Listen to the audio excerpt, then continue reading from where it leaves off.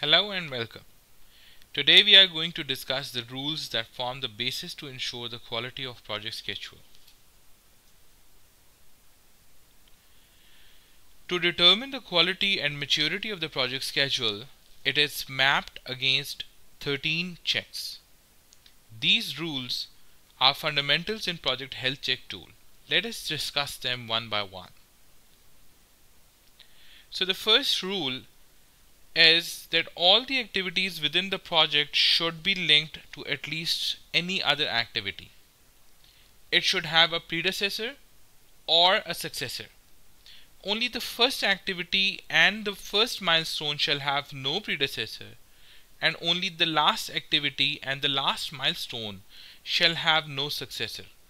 Rest of all the activities shall be either having a predecessor or a successor.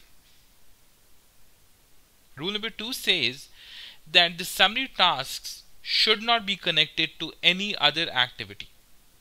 If you connect summary activity with any other activity, it can create a lot of problems for the sub activities, as it will create a dependency for sub activities. So it should be avoided.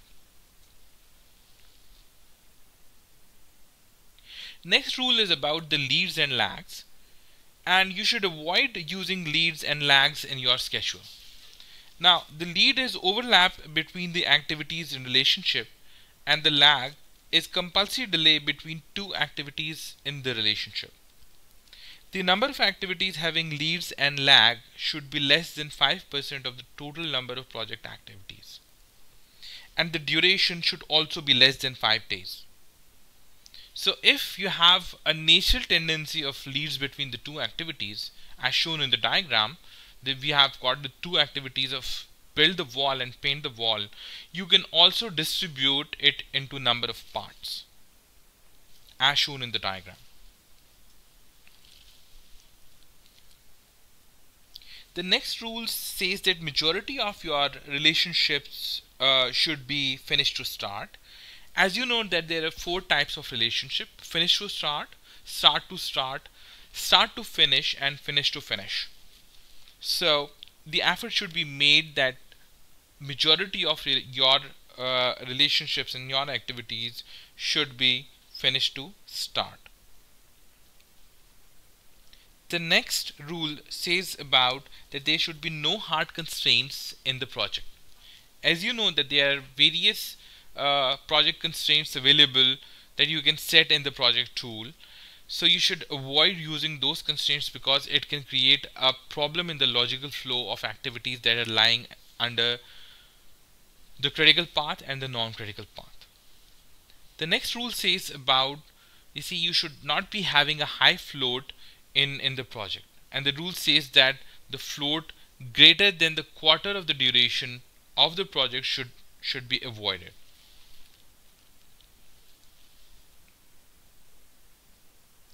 The next rule terms about the negative float, and the negative float in the project represents a delay in the project or a schedule corruption.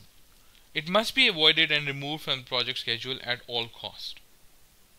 The next rule says about that the project activity duration should be less than 1 month. Regarding the invalid dates, if we have any activity with planned work in the past or any activity with actual dates in the future, that represents that either the project has not been updated correctly or the project's activities are being entered in future dates. So you should avoid and you should remove these kind of entry errors from your project schedule.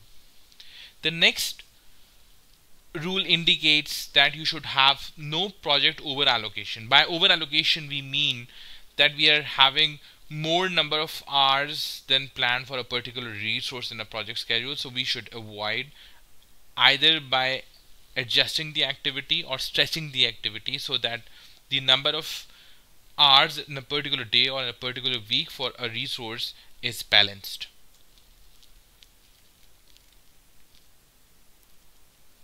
So next rule says about that all of the activities should be baseline and there should be no activity which is without baseline.